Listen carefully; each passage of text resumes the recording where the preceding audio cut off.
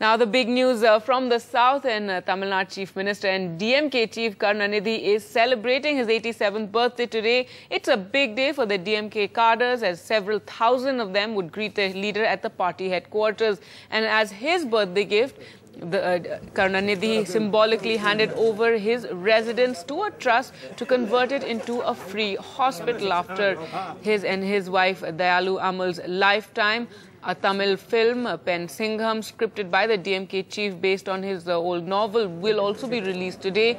The Chennai Corporation is likely to announce a new scheme for newborn children, and Karunanidhi has often hinted at his retirement at the end of June. Cadres and political analysts are keenly waiting for his customary birthday speech later in the evening. Well, Sam Daniel joins us for more. Sam, as every year on his birthday, Karunanidhi started the day by planting a tree today.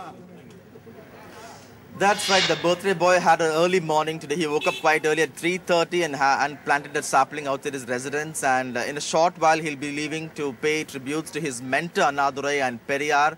And then the birthday boy is expected to the DMK headquarters behind me around 9:30, where over the next few hours there'll be several thousand party cadres coming to greet here. There's quite a tight security here, and I have with me two DMK cadres who have come all the way from Karur district, quite a far distance. How important is this day for you, sir? This day is very important, very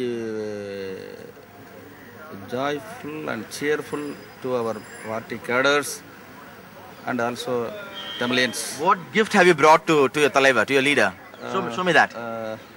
The shawl. The shawl. The shawl, yes. Okay. Now, tell me something. He's going to make a public speech in the evening. You cadres are eagerly waiting to listen to that? Yes. I am also the person. I am one of the cadres of this party. So I am participating in this public meeting because I have received the speech of our beloved leader.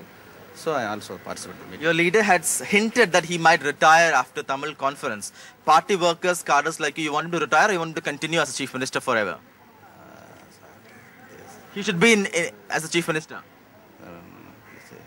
Also ever leader, role model of this nation and role model of this country. He has gifted his house to build a hospital. This is a addition of our leader.